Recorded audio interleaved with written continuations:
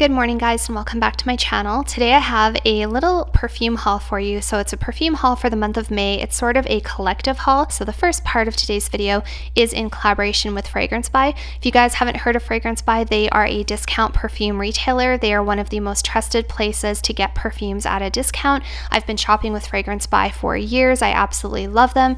They ship to both Canada and the United States. They have great deals. You can find designer, celebrity, and niche perfumes. So don't pay full price for those expensive, amazing perfumes. Definitely check out Fragrance Buy if you are looking for a great, reputable place to buy perfume. So with that out of the way, you guys, let's get started in today's video. And if you're new here, welcome. On this channel, we talk a lot about perfume, but I also do a little bit of minimalism, decluttering, home decor, things like that.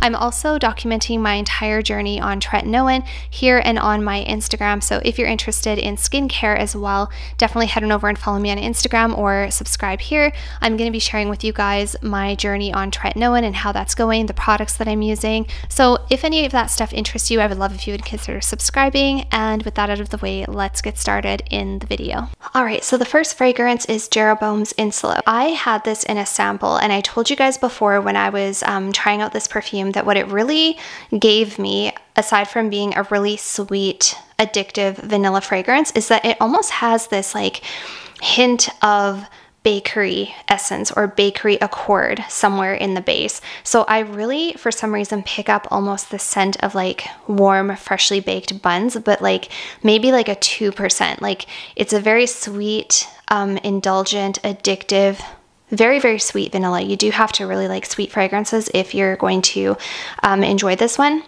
But somewhere deep down in that dry down, there is this little essence of like a bakery accord, and it's really quite addictive. I also don't know if you guys can see, but the juice in here is like a reddish pink color, so you do have to be careful with this one if you're going to be spraying it directly on clothing, because it could stain your clothing.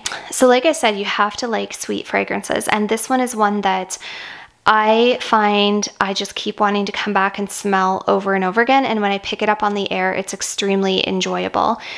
This one also has amazing performance, you guys. I can spray this on my skin in the evening and go to sleep, and I will still smell it on my skin when I wake up in the morning, which says a lot because not very many perfumes last on my skin all night long and into the next day.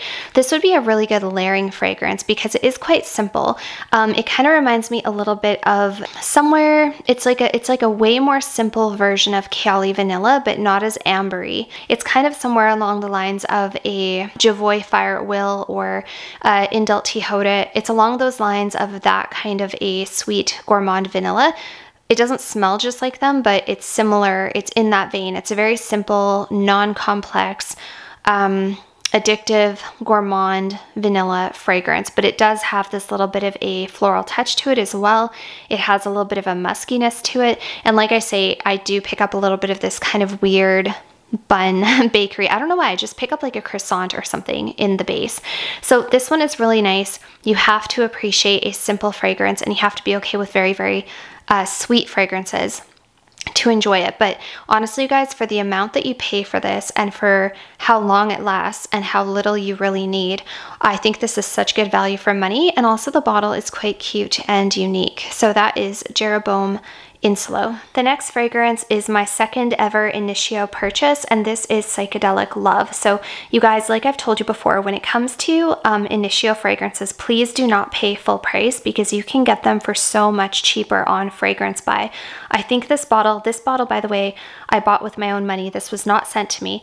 I purchased this myself, and I think it came to, I want to say like half price or less than half price of what I would have paid in a Neiman Marcus. So first of all, I want to give you a close-up of the bottle. It's a beautiful matte eggplant purple with the gold plaque on the top that says Initio Psychedelic Love, and it has the little gold plaque on the front.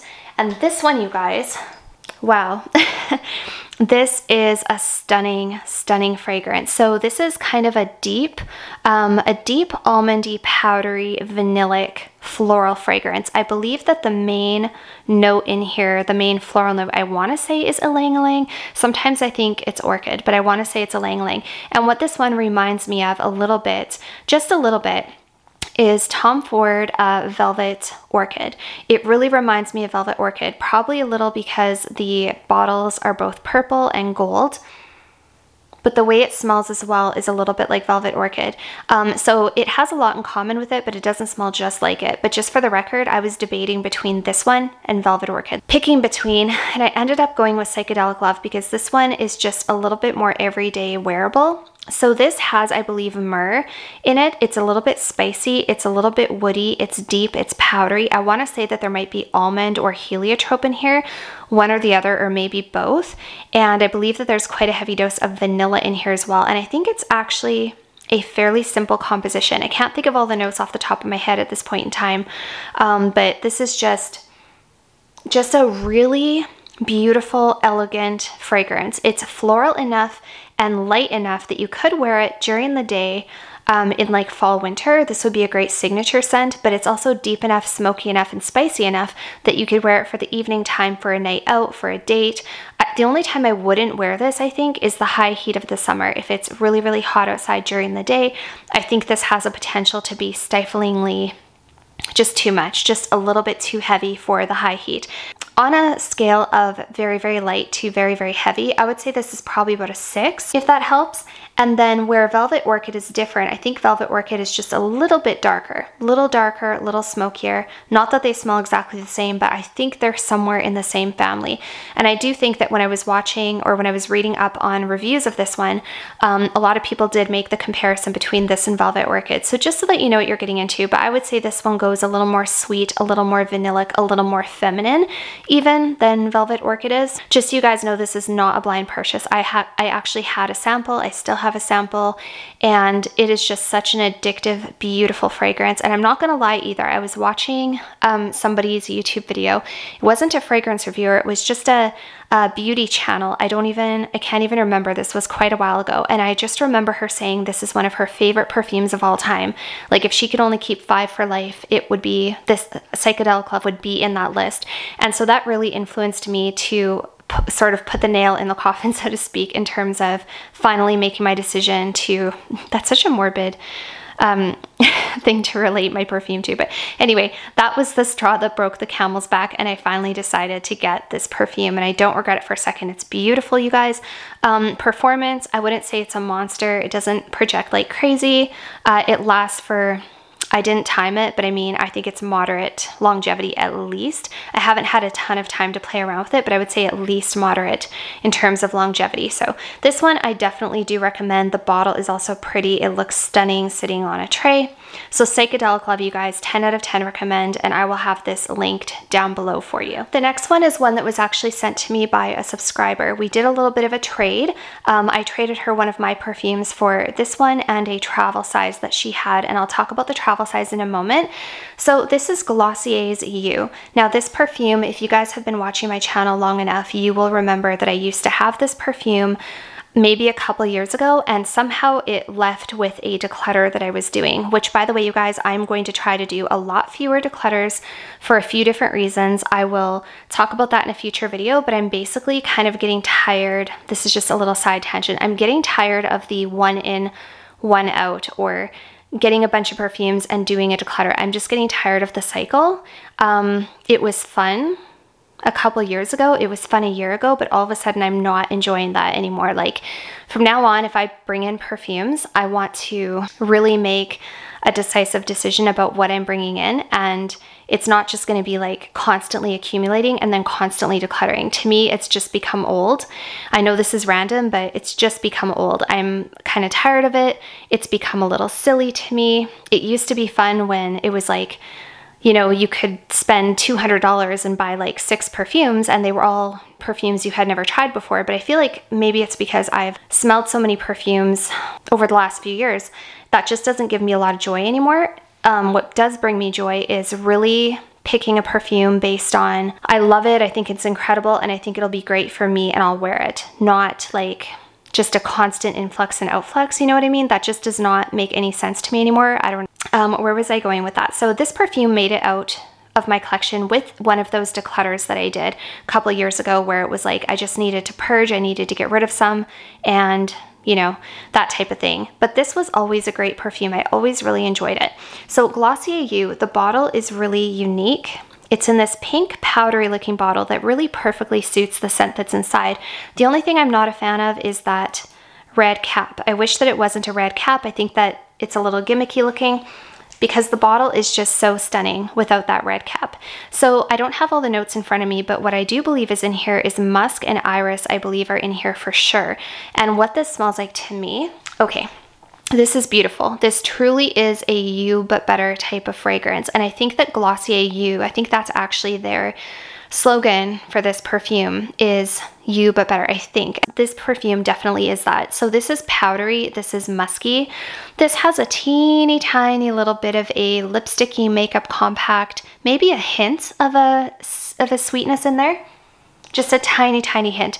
But mostly what I get from this is like pencil shavings, wood shavings, musk, powder, and just like a powdery, makeup-y, compact-y kind of scent. It almost reminds me a little bit of like a Molecule 01, Iso E Super type of thing. And it's just a very delicate, soft, pretty, inoffensive, everyday perfume that you could literally wear as a signature scent. You could wear it to work if you work in a sensitive environment. You could wear it to church. You could wear it to brunch. You could wear it in the evening for Netflix and chill. It's just such a versatile scent, and it literally just makes you smell like yourself, but way better. Like, it doesn't even smell like a perfume. It doesn't smell like someone's not going to come up to you and be like, oh, you smell really good. What perfume are you wearing? Or they might, I don't know. But to me, it just smells like you just naturally smell that way. And I know that the subscriber who gifted this to me, or who traded me for this, said that she couldn't smell it on herself. And I know that a lot of people can't smell this perfume on themselves.